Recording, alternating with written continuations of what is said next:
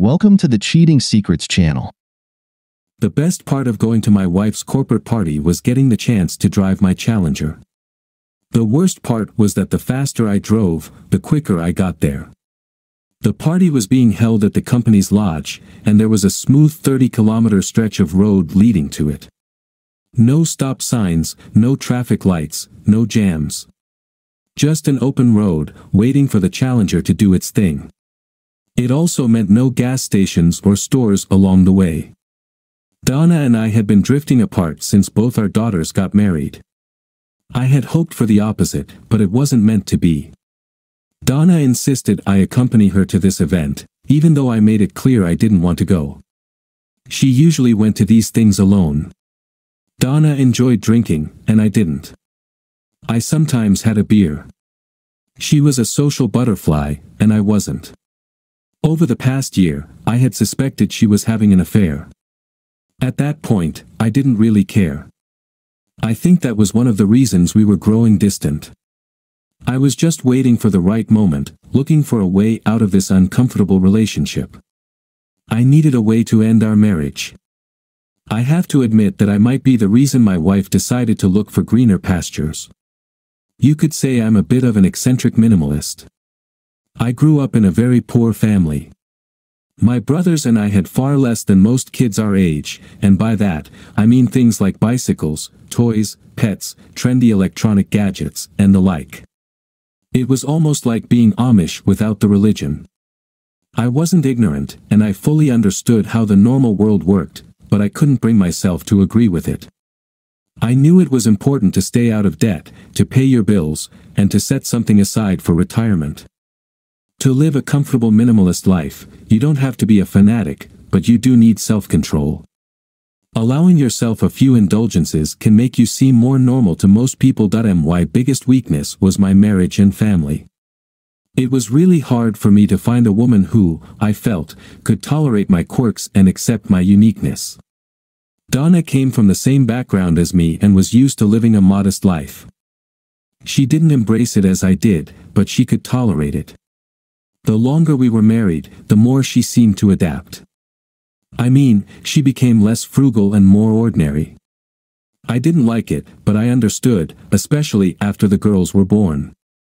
To avoid seeming too odd, we bought a small practical house and started wearing slightly nicer clothes. Donna occasionally got her hair done and became quite skilled at taking care of herself and doing makeup. We even bought 2 smartphones from last year's models. When the girls grew up, Donna started working. It was an office job with minimal pay. She needed transportation, so we bought her a small Honda, just like mine. Her salary barely covered the car expenses, lunches, and her new wardrobe.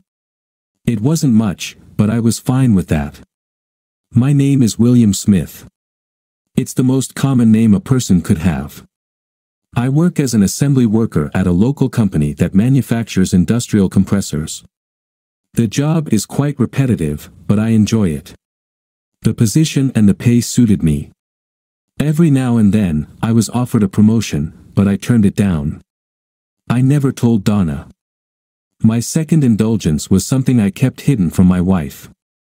I felt it was wise to save for retirement. Whenever I had the chance, I bought 1-ounce gold Krugerrands. I had over 30 of them in the safe in the basement, and I was just getting started. My last indulgence was the 1970 Challenger.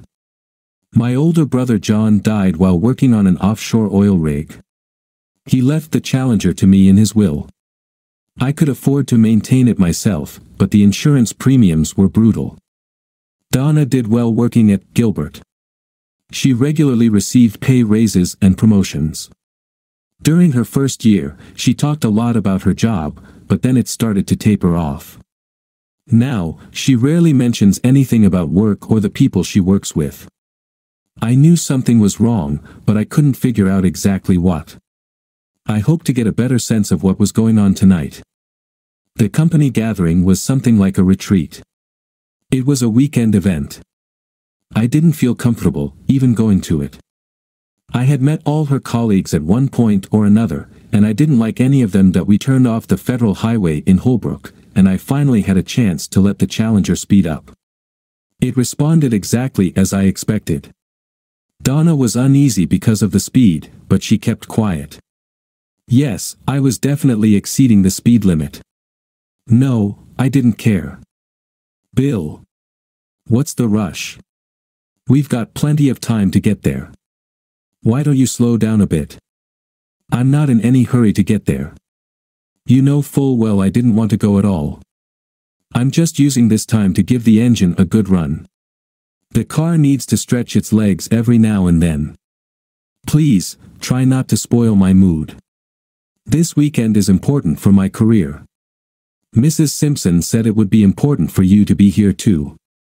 Marge Simpson was the wife of the company's president, Glenn Robertson Simpson. Old money and an old business. Why? What do you mean? Why is it important for me to attend this corporate event? I don't understand. Bill, it's necessary for you to fully understand my new role in the company. So that you can give me the support I need to succeed in my job. I still don't get it. I'm sure Mrs. Simpson will be able to explain it to you when we get there. I've always supported you in the past. Why is this any different now? In my new role, there are many unique responsibilities. Marge said that you should be introduced to them gradually, so you can fully grasp them. It might be difficult for you to understand at first, but she assured me that you'll be thrilled. By the time we arrived at the lodge, my adrenaline was through the roof. It didn't take a genius to figure out what Donna was trying to imply. The weekend promised to be interesting. When we arrived, Donna walked into the lodge, leaving me to carry the bags. I felt like I had been put in my place. Hey. Nice wheels, Mr. Smith. What is it? A 70 or 71? That was Toby Wallace, a young employee at the company. Hey, Toby. How are you? It's a 70. Toby introduced me to his wife, Bonnie. They were sitting on the front porch, but it seemed like everyone else was inside. I looked around the parking lot and estimated there were about 16 cars and one old beat-up truck at the far end. We spent the next 5 minutes talking about the Challenger. What are you doing out here? Why aren't you and Bonnie inside with the others? They're not really our kind of crowd, Mr. Smith. We were hoping to leave earlier, but Mrs. Simpson insisted we stay. We got up early today to help with the setup. All the caterers left about an hour ago. You'll have to explain. What's going on? Something feels off, but I'm not sure what it is. I don't want to upset you, but I think it might have something to do with your wife. Are you staying for the whole weekend? No. That's why I parked my truck on the side of the road, so I wouldn't have to worry about getting out later. With every passing minute, things were getting more interesting. Well, I'd better take this to our room. Let me know before you leave, okay? Of course. Mr. Smith. Be careful. Don't do anything foolish. Fortunately, it was just 2 small carry-on bags. When I walked into the lodge, Mrs. Simpson caught my eye, smiled, and waved. Donna was waiting for me upstairs, looking a bit irritated that it had taken me so long to come in. Just in time, Bill. We have a few hours to get ready for the evening. Freshen up and put on something presentable. It's going to be a special night, and I want everything to be perfect. If you don't mind, I'm going to take a walk around the house to clear my head. I'll be back in a little while. I noticed a slight smirk appear on my face as I left the room. It was a bit chilly, which made my walk a little more pleasant. As I estimated earlier, there were indeed 16 cars. Mostly Mercedes, a few Jaguars, and a couple of Lexuses. 4 of the cars had out-of-state plates. I was a bit puzzled, trying to figure out how someone in my wife's position could possibly fit in with people of this caliber. She, or rather, we, were definitely out of our league. Something didn't feel right. I noticed Toby and Bonnie loading their bags into the truck. I waved at them and walked over for a quick chat. I see Mrs. Simpson decided to let you go. Not exactly. "We're sort of sneaking out," Toby said. "I feel really uncomfortable here, Mr. Smith." Toby thought we should maybe stay, but I talked him out of it, Bonnie quickly added. "Could you do me a small favor and stick around until after the evening reception? I'm feeling a bit uneasy too, and I'd appreciate it. I have no idea what's going on, but I don't like it." "Great minds think alike, don't they, Bonnie?" She blushed slightly at my lame attempt at humor. "I think we can manage that." I had a feeling I was going to like Toby. I really dressed up as my wife insisted. Before we headed to the buffet, our hostess took me by the hand and led me to a quiet corner. "We're so glad you decided to come tonight to support Donna. This is a big step in her career, and it's important that she has your full backing. The increase in salary and benefits is quite significant, and I'm sure you'll be pleased with it." Sorry to ask, but what exactly are we talking about here? Donna has been a bit vague. Whenever I ask her about it, she usually brushes me off and tells me to wait until the evening. Nothing to worry about, William. I think she just wants to surprise you. You didn't answer my question. There isn't an official title. I think you could simply say she's a personal assistant. I see. Well, the buffet looks great. Thanks for the explanation, Mrs. Simpson. Marge. Please, call me Marge. The next hour or so, I spent sampling everything at the tables. Donna was busy mingling with important people, so Toby, Bonnie, and I had the chance to spend a bit more time together. We were just finishing up when Mrs. Simpson approached us. "William, Donna mentioned that you brought your little sports car tonight. I wanted to ask if you wouldn't mind running an errand for us while we have a few drinks." I smiled and nodded. There are 3 cases of wine at the store in Holbrook. They're already paid for, so all you need to do is pick them up. There shouldn't be any issues, but if anything comes up, just give me a call. Be sure to take your phone with you. I'd be happy to help, Marge. I'll let Donna know and head out. As she walked away, I glanced at Toby. Meet me outside in 5 minutes. Donna just smiled when I told her that Mrs. Simpson had asked for my help. Her only comment was, "Don't forget your phone." Funny how both of them were concerned about the same thing. "Toby, I need a favor." He grinned as I tossed him the keys to the Challenger. "Are you serious?" "Take it to Holbrook and pick up the 3 cases of wine for Mrs. Simpson. I have a feeling there might be some kind of delay, if you catch my drift." Toby smiled and nodded. "Here's my phone. Just leave it on the dashboard. If it rings, don't answer it. Whatever you do, don't turn it off. Any questions?" "How long do you want us to be gone?" "At least 2 hours, and top off the gas before heading back to the lodge. Enjoy yourselves." It was a bit chilly outside, but at least I had the foresight to wear a comfortable jacket. Now, all I had to do was wait and watch. From various spots on the back porch, I could see most of the lodge's interior. A thermos of coffee would have been nice, but I hadn't planned that far ahead. I found a comfortable spot where I could peek inside without being seen. Donna seemed to be the center of attention. I still didn't know why, but I had a pretty good idea. She smiled, laughed, and mingled like a movie star. About 20 minutes later, Mrs. Simpson and Donna glanced at Donna's phone. I knew exactly what they were doing, checking my location. Well, thanks to Toby, I was already nearly in Holbrook. They both smiled as Mrs. Simpson raised her hand and started speaking. Unfortunately, I couldn't make out what was being said, but everyone in the room seemed to approve.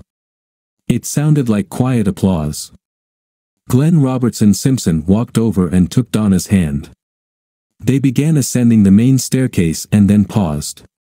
He raised both their hands, as if in a victory salute, and they both laughed. I heard approving murmurs from the room as they continued up the stairs. I still had about an hour and a half before the Challenger would be back. I decided to take my time and have some fun. I always carried my trusty buck folding knife with me. It was a gift from my daughters about 10 years ago. It had good steel and a sharp edge. I surveyed my target area and decided to start with the cars closest to the lodge. There was no rush. I carefully placed each valve stem cap in my jacket pocket. I didn't want to lose anything or leave a mess on the Simpsons driveway. 16 cars and 64 valve stem caps that I still had nearly an hour left. What to do? What else could I do? 4 cars were locked. All the others were open, so I started again with the one closest to the lodge and removed the registration slips. Some were tucked into sun visors, but most were in the glove boxes. I had no idea what I was going to do with them, but I figured they might come in handy someday that I had to wait another half hour for Toby to return. I decided the valve stems on the spare tires needed to be removed too. Since I had access to the cars, I also had access to the trunks. 20 minutes later, I had another 10 valve stem caps. 2 cars didn't have spare tires. I know it was petty and childish, but it gave me a small sense of satisfaction. I'm not a big fan of confrontation, so everything I did or planned to do was sneaky and underhanded. I didn't have any issues with my self-esteem, so I didn't feel the need to act tough or heroic. I'd let the alpha males take on that role. 20 minutes later, the challenger returned. Toby and Bonnie both seemed to have enjoyed the ride. He confirmed that there had been a delay at the store, just as I had expected, and it looked like it had been planned in advance. While they were gone, I hadn't received any calls on my mobile. I turned it off and removed the SIM card. They were eager to get back home. I thanked Toby, wished him well, and strongly advised him to find another job as soon as possible. I'm sure the cases of wine were quite expensive. The issue was easily solved. I just placed all 3 cases on the lodge's porch. I definitely didn't want them accusing me of stealing anything. The drive home was relaxing. There wasn't much left in the house that was important to me, a few personal papers, my laptop, and my Krugerrands. Initially, I had planned to set the house on fire before leaving, but that would have made Donna look like a martyr. I didn't want that. I was back on the road for 2 hours. I didn't feel the need to leave a traditional note or the wedding ring. Let her figure it out on her own. I wasn't in a hurry and didn't have a specific destination in mind. I drove for 2 days. It was Monday morning when I called work to inform them. I asked for my last paycheck to be sent to my parents' house in Carlisle. They weren't happy that I quit without notice. I apologized but didn't offer any explanation. You can always count on a good breakfast at a diner. Along the way, I picked up a local classified paper and found an interesting ad for a night stalker position at a nearby supermarket. They were looking for someone to stock shelves from 10 p.m. to 6 a.m. After breakfast, I stopped by the supermarket. It was in an eclectic old neighborhood in Chattanooga. I spent the next hour driving around the area. There were a lot of old craftsman cottages and a few mobile homes nearby. I could have been content in a small trailer, but I hoped for something a bit nicer. Then, I stumbled upon a sign offering an apartment for rent above a garage. I wasn't interested in the supermarket job just yet, but I didn't want to lose the garage apartment. The garage wasn't included in the rent, but when I offered $50 more per month, they agreed. It was a small apartment with 1 bedroom and a half bath. There was some basic furniture, a bed, a dresser, a table, and chairs. The rent was reasonable, and the location was convenient, so I took it. I would deal with the bathroom issue later. At least I had a home for the challenger. The situation at the supermarket was a bit different. They had plenty of applicants, but not enough to feel comfortable leaving them alone in the store overnight. I explained my situation to the owner and didn't hold back. The decision to hire me was made when I offered to work behind closed doors, with no benefits, and for $1 less than they were planning to pay. They didn't even ask for my social security number. I was happy, and they were satisfied. It was only a 10-minute walk from the apartment. I spent the rest of the day settling into my new place. The landlord gave me the access code to his internet, which I thought was a nice touch. After a quick trip to the local mall, I had some kitchen supplies and a small microwave. I also bought bedding and cleaning products. That night, I canceled my life insurance policies. I decided not to bother with bank accounts or credit cards. What harm could it do to her? Both of our daughters were married now. That made my leaving a bit easier. No grandchildren yet, but I'm sure that won't be the case for long. That I called my daughter Laura to let her know I was fine. I asked her to be ready to help her mother if necessary. Laura knew I had left, but Donna hadn't given her any other information. She promised to let her sister Linda know. I deleted all calls from my wife and turned off the phone again. That I needed a shower. Maybe tomorrow. Not everything was perfect. I needed to find a secure place for my gold. I knew what I had wasn't considered significant by most, but it mattered to me. For some odd reason, I ended up getting a safety deposit box in Huntsville, Alabama. I hoped they wouldn't be able to trace it back to me in Chattanooga. Of course, I was completely wrong, but at least I felt like I tried. It was almost a 2-hour drive, but I didn't mind. The garage door at the apartment was fairly secure, but I installed a new latch and a heavy-duty lock just to be sure. I had to protect my car. It didn't take me long to settle into the new job. For the first 3 evenings, I worked with another man, and then they left me on my own. I didn't need to deal with anything in the grocery or meat departments. The biggest challenge was the frozen food section.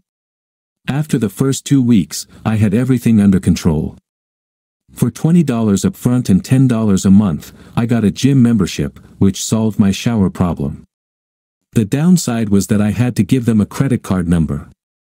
This led to another trip to Huntsville to get a credit card from my new bank.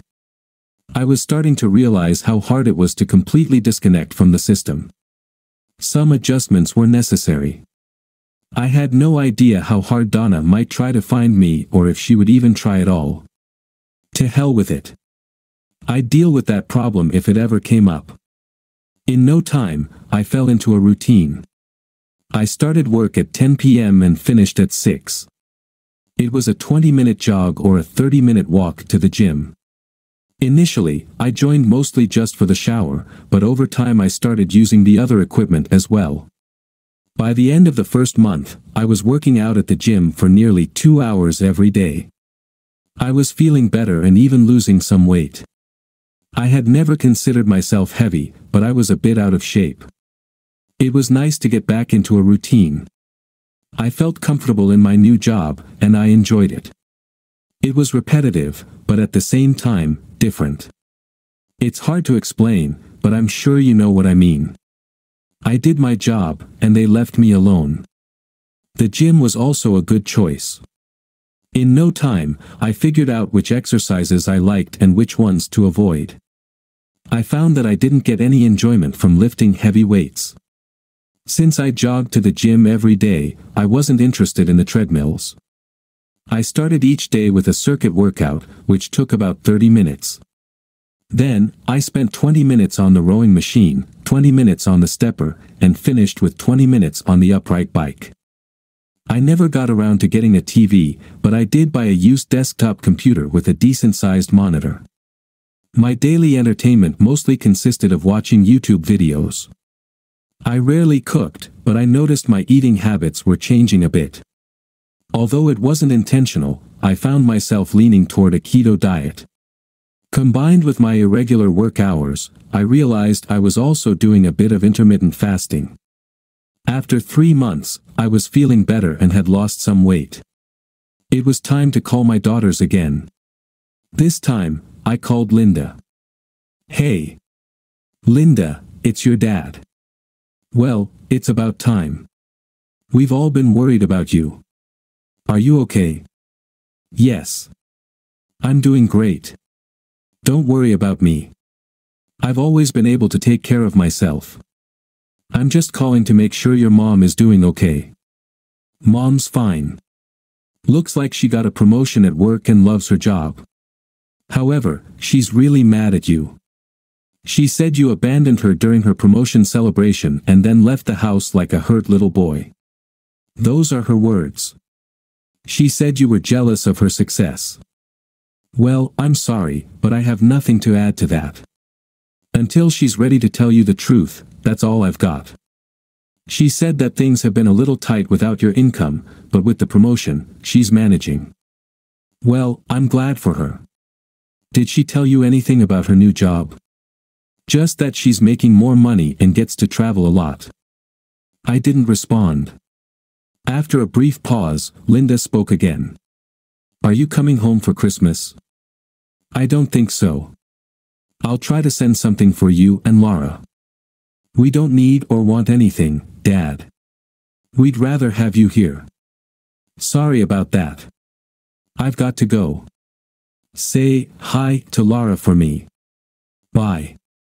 I was feeling a bit down. It seemed to me that my daughters didn't understand the situation and believed I was the cause of all the problems. I wasn't happy about it, but I didn't feel the need to explain myself. It was clear that my wife had no remorse. I found myself growing a little bitter. From what my daughter said, Donna was doing just fine without me. I still didn't understand why she wanted me to be at home.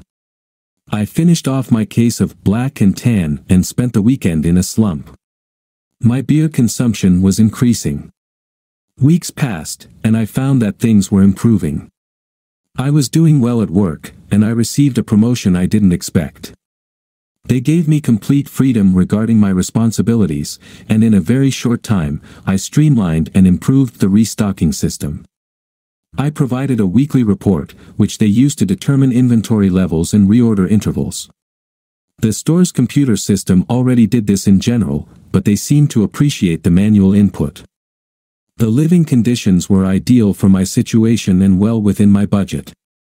My weight had dropped, and I was starting to build muscle. With the right lighting, I could even make out a six-pack on my stomach. I stopped shaving, and now I had a thick head of hair, long enough to tie into a small ponytail. My whole appearance seemed to change, and I came across as a bit intimidating. My workouts at the gym were getting easier and a bit longer. An unexpected side effect was that I made a few acquaintances at the gym. They weren't really friends, more like people I knew. I was very careful around the gym's female regulars because I didn't want any trouble with inappropriate behavior. With the guys, it didn't matter, we regularly joked around with each other. However, one unusual connection did form. Her name was Harry, or at least that's what everyone called her. She wasn't very friendly and rarely spoke to anyone. I was the exception. She showed up every morning and consistently worked out for at least 2 hours. It was an intense workout, not some fancy yoga routine. I guessed she was around 45 or so. She looked tough and always wore sweatpants and a hoodie. The other women flaunted their bodies in tight latex and revealing outfits. But not Harry. I got teased quite a bit because I was the only guy in the gym she would talk to or even look at. I didn't encourage her, but I didn't push her away either. Honestly, I was a little flattered. Several months passed, and I hadn't reached out to my daughters or my wife. I just couldn't bring myself to do it. I made a few trips to Huntsville to add to my collection of Krugerrands. Then everything started to change. William. Can I talk to you for a minute? This wasn't the usual way Harry started a conversation. She called me William, while all the guys used Bill. Come to think of it, she had never used my name before. Of course. No problem. Can I help you with something? As a matter of fact, yes. We both sat on a bench and made ourselves comfortable. I have a corporate event I'm supposed to attend on Friday night, and I need an escort. I'll cover all the expenses, and all I need is for you to come with me. I noticed you don't drive, so I'll also take care of transportation. If necessary, I can reimburse you for any costs. I hesitated, and she quickly picked up on it. Did I say or do something wrong? No. Not at all. It's just that, well, I've got a few skeletons in my closet. If you can work around them, I'd be happy to help you. All right. What's the issue? Well, for starters, I'm married. Oh. Wow. You never mentioned a wife. I guess that's the main thing. No, not really. I just thought you should know up front. I haven't seen or spoken to my wife in over 9 months. I'm not even sure if I'm still married. Have you filed for divorce or separation? No. What's the next problem? I don't have anything appropriate to wear. No suit, no jacket, no dress shirts, no formal shoes. I just don't use any of that, so I don't have it. No problem. I can take care of that. That's why I'm asking a week in advance. I work nights, but I think I can manage to rest up in the evening. I'm glad we're working through this, she said with a smile. What else? Do you want me to shave? William, I like your beard and your hair, but honestly, you're a bit scruffy. Would you mind if my stylist took a look at you on Friday afternoon? Stylist? She smiled as I groaned and nodded that it was fine. This is how my relationship began with Harry, professionally known as Harriet Parker, an attorney. On Tuesday, I found myself at Joss 8 Banks. It's not exactly a high-end store, but definitely a step up from anywhere I'd ever been. Harry had arranged my visit in advance. I ended up with 2 pairs of trousers and 2 sports jackets. They added a couple of shirts and some ties to complete the look. I took the extra effort to add 2 Mandarin collar shirts to the pile. I'd always liked them and thought they'd look good with the sports jackets. Harry had paid for everything ahead of time. On my way home, I picked up a new pair of decent shoes and some underwear. I needed new underwear due to my recent weight loss. The shoes were loafers, but still stylish. My visit to the stylist on Friday went well. The guy who worked on me was easygoing and did a great job. He left me with a short, neatly trimmed beard and turned my ponytail into a kind of short, modified braid. I'm not sure of the exact term, but it had a longer tail at the end. He assured me it would be much easier to maintain. I liked it. He didn't talk much about Harry, but he did say I was lucky. Harry arrived at the apartment right at 6. She didn't get out of the car but gave a quick honk. The Lexus looked out of place in my neighborhood. I chose a gray jacket and a gray turtleneck. I thought I looked pretty good, but I didn't have much to compare it to. I was grateful she was driving because I wasn't very familiar with the city. Harry, before we go, could you explain exactly what I'm supposed to do or not do tonight? The first hour or so will probably be spent mingling. You don't have to get involved in all of that. Most of the people there will be pretentious snobs that you won't want to deal with.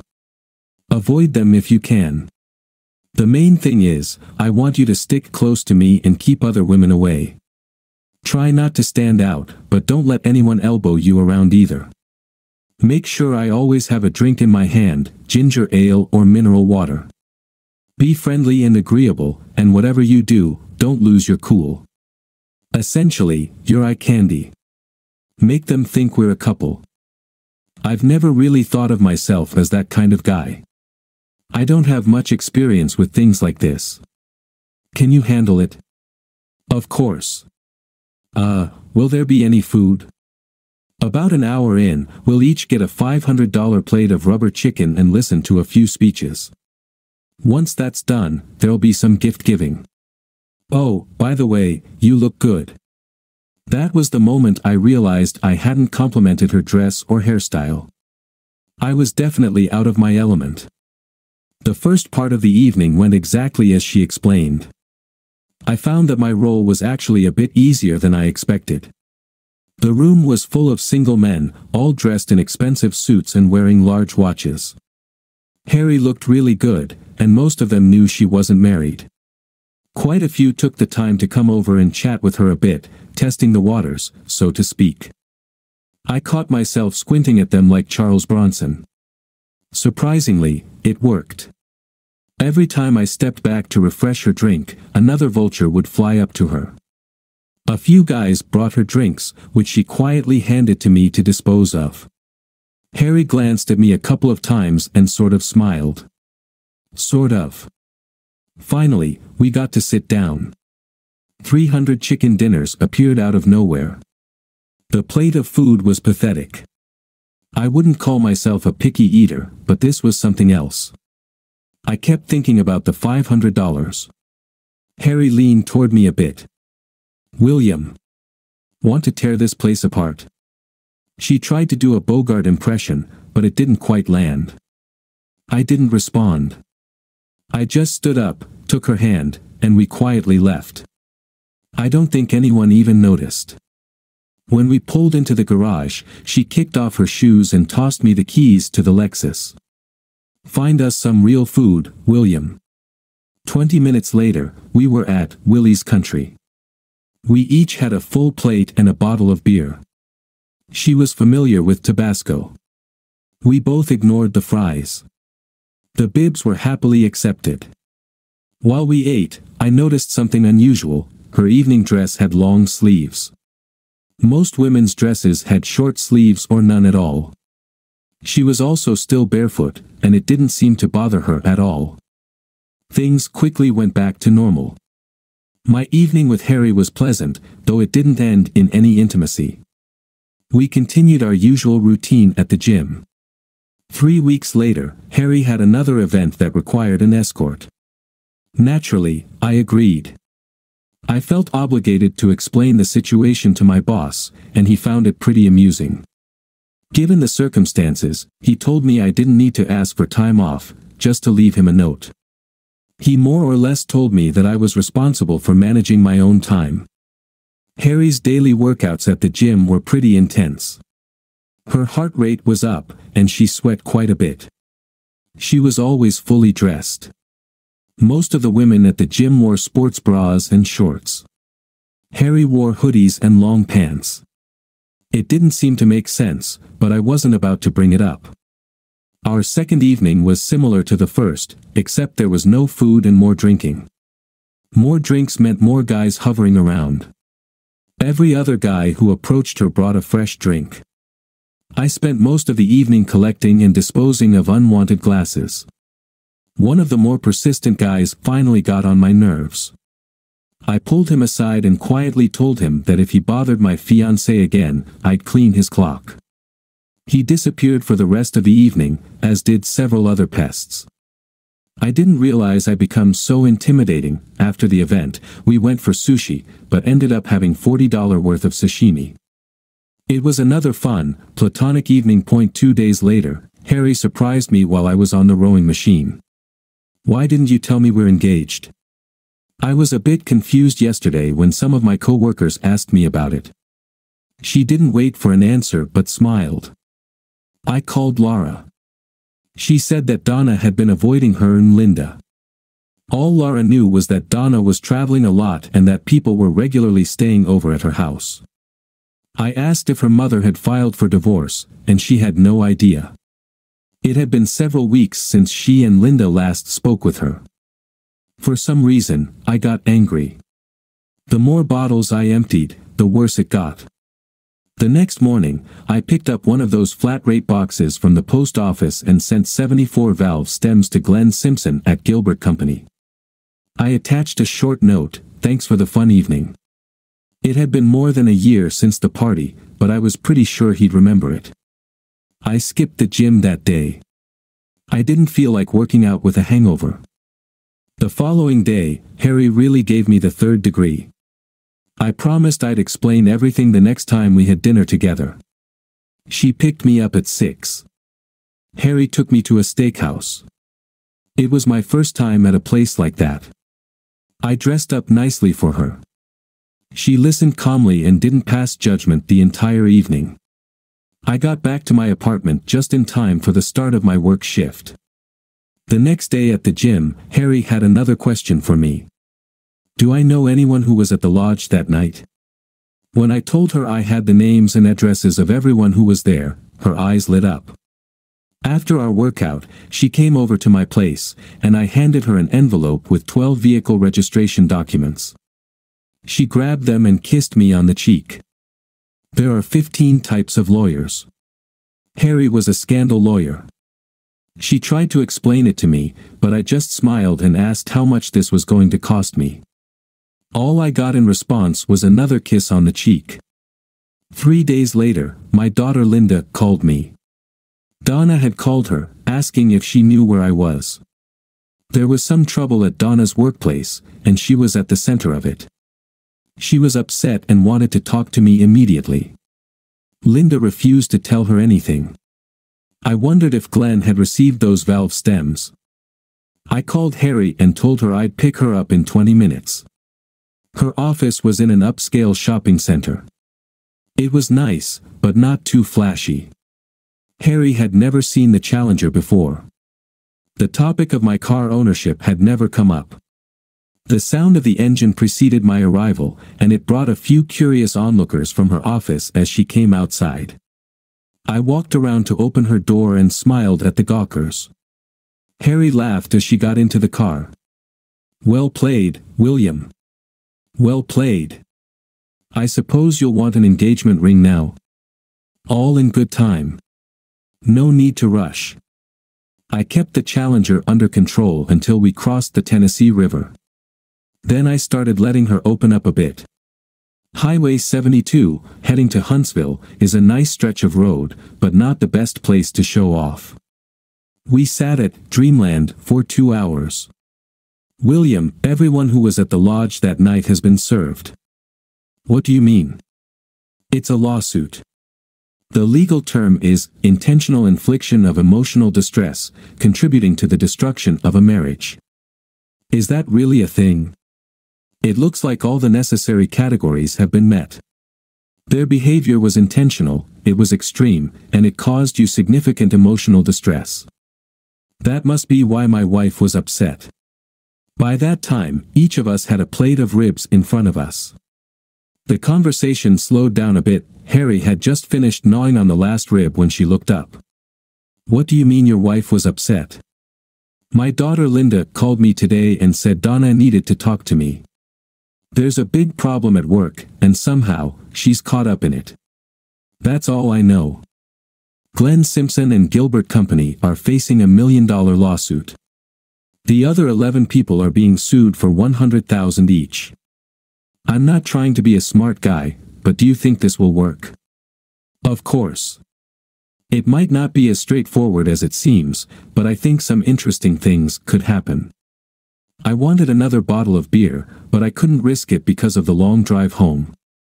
Harry could take the risk, though, and she enjoyed the moment as she sipped her beer with a bit of smug satisfaction. I felt a bit excited as we were leaving the restaurant, so I casually asked Harry if she'd like to get a room and head back in the morning. "I'd love to, but I can't. We could leave early if you want." "It's not about that. Let's just head back now. I'll explain on the way home." The first 20 minutes in the car were quiet, and then she started to open up. It turns out that 8 years ago, Harry weighed almost 150 kilograms. She decided to go on a diet and start exercising instead of opting for gastric bypass surgery. She lost 70 kilograms. Unfortunately, she was left with about 10 kilograms of loose skin. It took 5 surgeries to remove the excess skin, and now she had scars all over her body. Harry, being brave and honest, admitted that she was very self-conscious about her scars. She had avoided dating and any contact with male friends. For some reason, she felt comfortable around me but didn't know why. I dropped her off at her house, walked her to the door, and gave her a light kiss on the cheek. She thanked me for dinner, and as I left, I noticed a small tear in her eye that we continued our platonic dates. It seemed to work well for both of us. My supermarket appeared to be quite popular with the locals. In less than 2 years, they had opened 2 more stores and were scouting for new locations. The owners were serious when they offered me a full-time position as the inventory manager for all 3 branches. However, they insisted that I become a permanent employee, which meant I had to go fully legit. At this point, it didn't seem to matter anymore, so I agreed. Harry was happy, so I was happy too. A few more weeks passed. I hadn't heard from my daughters in a while, then I got a short text on my phone, "Mom got fired." This complicated things a bit. Now I had a steady job with a decent salary, and Donna was out of work. At that moment, I feared I might eventually get dragged into a divorce. Then things got even worse. "William, for a change, I have some good news." Harry was serious, and I was all ears. 3 of the 11 people we sued have settled. What does that mean? Since we filed for just $100,000, their insurance companies advised them to go ahead and pay it to avoid any public court proceedings. It was covered by their insurance, so it wasn't a big personal loss for them. You mean we could actually make some money out of this? William. I've already received 3 checks. There might be more.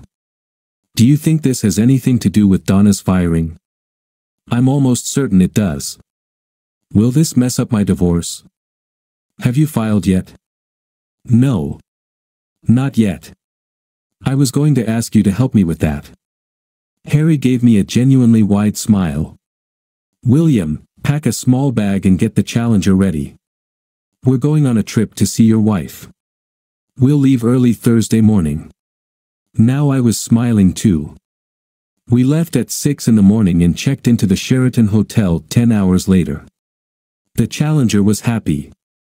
I called Linda and asked her to invite Donna and Laura to lunch at the Reading Motor Inn the next day.